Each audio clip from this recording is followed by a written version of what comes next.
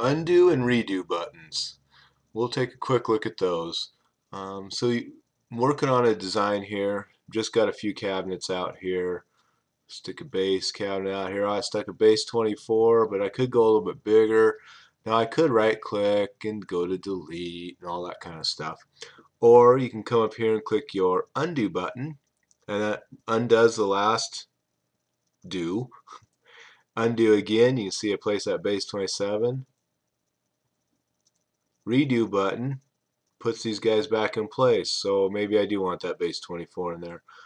This little button comes in really handy, especially sometimes like when you're rotating walls and you lose control and you end up, setting them at some goofy angle and then trying to get them back to the old angle or to the final angle can sometimes be a little bit difficult.